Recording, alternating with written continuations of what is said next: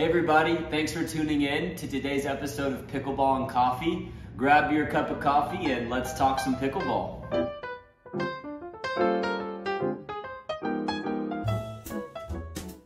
So today we're going to be talking about partner communication. And man, oh man, is this a big one.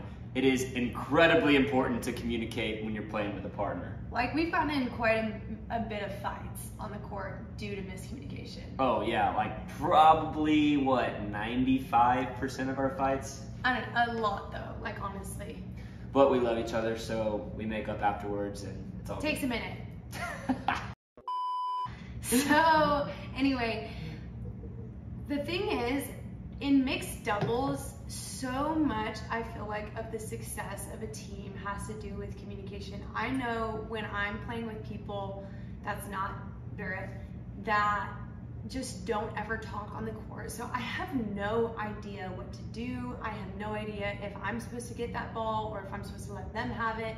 Like, do you ever have those moments where you're playing with someone and like there's a ball that's coming down the middle and neither of you hit it? Yeah. Or moments where a ball comes down the middle and both of you try to hit it and then it just like goes out of whack? Like, moments like that are so frustrating to me because no one's talking, no one's communicating, and I don't know what's expected of me, and I don't think my partner knows what I'm doing either, you know? Absolutely, and I think the bottom line is that the way you win points is by being in control of the point. And so that's why, you know, at the higher levels, you have to dink and you have to hit third shot drops, because if you continue to hit hard shots, it's harder to stay in control of the point. Well, you can also stay in control of the point verbally. And if you are out of control and don't know what's going on, you don't know who's gonna take what, then it just becomes really difficult because you're kind of, not working together as much as you could be. You're not playing as a unit. Totally. So how about this? Like, when are good times to communicate on the court when you're playing mixed doubles? Yeah. So, I mean, Danae mentioned it. I think, like, oftentimes she talked about middle shots. So I think whether you're hitting a third shot, drop, or drive, those balls that are kind of in the middle or just creeping away from the forehand side, a great time to communicate so we know who's taking that drop. As well as when you're at the kitchen line and a dink, even while you're dinking, you should be communicating on those middle dinks so that everyone's in control and you know what's going on the court. And the nice thing about that is it gives the person time to set up. And now I'm anticipating, okay, he's gonna take that shot. And so now I'm already anticipating the next shot. You know what I mean? Like, I don't have to worry about, I'm gonna have to hit this. Now I'm already one step ahead. And it's just so much easier. And I would even say, like, the higher level you get to, the more communication is important. You'll actually, at the higher level, you could get into nonverbal communication such as hand signals, when to switch, when to swap. But you have to start just at the entry level, even communicating with your mouth. It's so important. So middle balls. What other times do we talk on the court? Yeah, I mean, all the time you should be talking. I would say on a lob would be a big one. Yeah, that's a big one, because sometimes there are times where sometimes I can reach a lob, but there's other times where I don't, and usually you're the one that runs back and gets them. And then with that lob, it's not only the lob, but what happens after the lob. Oftentimes the lob can induce a switch, so you want to make sure you know if you're switching sides.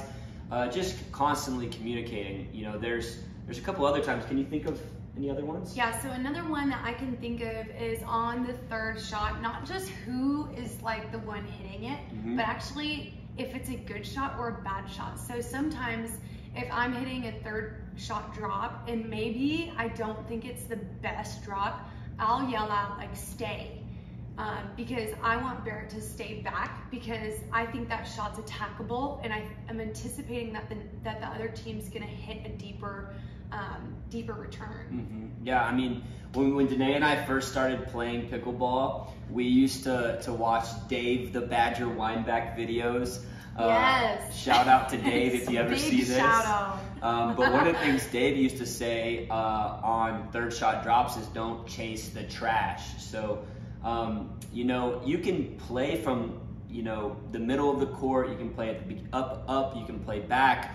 you can play pretty much anywhere, but it becomes a lot more difficult if you're chasing bad shots. So kind of what Danae is saying is like, if I hit a bad third or Danae hits a bad third, saying go or stay, so you know when to get to the pickleball. Because most of the time, I'm sure you agree, most of the time you can tell, like, oh, right off the paddle, I know this is a really good drop. Or right off the paddle, that's not the best drop. You know what I mean? So that's just another one where I feel like we communicate. Yeah. Another one that would probably be a little bit more tough would be balls that are going out on a lob or on a drive. If you feel like the ball's not coming to you and you have a bit better angle and you can maybe tell, that's more of a split-second partner communication deal. But kind of like what Danae and I like to do is we'd rather over-communicate than under-communicate. Totally. And even with that, I think there's times where I'll even call balls in that, like, I can, let's say I see a lob coming and I'm looking at the trajectory of it and I'm like, this is gonna land in, and I know it's gonna be close. I'll just yell in just so both of us know to keep playing the point out, right? Because there's times where I've also been playing with people that will just stop playing because they think a ball's going out, and I'm like, no, that's landing in, you know what I mean? So I mean, we've talked a little bit about, why to communicate, maybe when to communicate, but I think a big one that people struggle with is how to communicate. And so, I think it's really important that you maybe talk, especially when you start playing in tournaments at the higher level, to, have a pregame little 30-second conference with your partner so you can kind of get on the same page on how you're going to communicate. Because I think there's different ways to implement partner communication. Do you want to talk about some of those? Yeah, I think something for us that I've noticed, and we're not the best at this yet, to be honest, but talking loud enough. I don't know if you guys are like this, but when I'm like playing, I feel like I'm in the zone, and I'm not very chatty. Like, I'm not like chatting between, I'm not very like social, but I'm like in the zone. I want to win, and so I'm really short, but I think that can also come off really quiet. So there's times where, I'll say something and he won't know what I'm saying, but he'll know that I'm saying something, and that's not incredibly helpful. Yeah. So talking loudly and clearly would be a how to communicate. Another time would be like, how do you want to go about calling those middle balls? Do you both want to call mine or yours? Do you want to, one strategy you could implement with your partner is the person that's playing the forehand side, because oftentimes, especially at a higher level, they play a greater majority of the court. So possibly a strategy with your partner could be, hey, whoever's on the forehand side is making the call, mine or yours. This could be a good one to implement, but because if you're both saying mine or yours, what happens if you at the same time you both say mine? Then you're in kind of that tough situation. But Danae and I oftentimes will both speak in points, saying mine and yours, because again, we would rather over communicate than under communicate. Totally. And just, it's hard to have complete court awareness just as one person, like, because maybe I see a shot and I'm like, oh, I'm gonna like dink it there, but maybe Barrett sees that shot and he's like, oh, actually they're moving their feet, I want to go this way with it. And so it's so tough.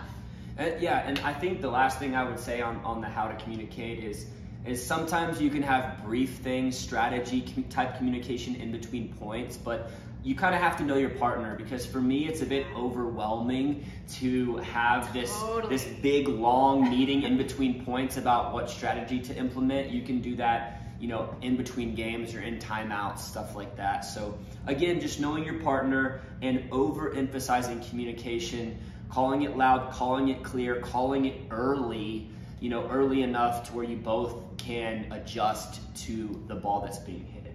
Totally. And I think another point is just create a good atmosphere with whatever communication you have. I think it's really important not to blame. I think it's really important to just move on quickly from mistakes and not just like hammer into each other. There's a way to play and just be serious and move on quickly from things, but also not be a jerk about it. You know what I mean? Yeah. You'd be surprised if you'll use your mouth to celebrate your partner more than critique in a game how much your gameplay, you'll win more games because they'll be more confident, you'll be having more fun. And again, that all starts with your mouth, it starts with communicating. So Anything else you can think of? I don't know. I think that's pretty good. I think that was a pretty good episode of Pickleball and Coffee, because honestly, this is huge. So, you know, we're all having conversations in our head all the time, you know, and so, but we can't assume that our partner knows what we're thinking on the court when we're gonna hit what shot. So just getting on the same page, and then, you know, trying different things out, but really just having a game plan as far as partner communication goes will really up your game. So Totally.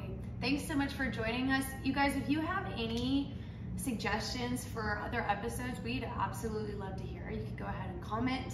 Otherwise, like and subscribe, and we will see you in the next one. cheers.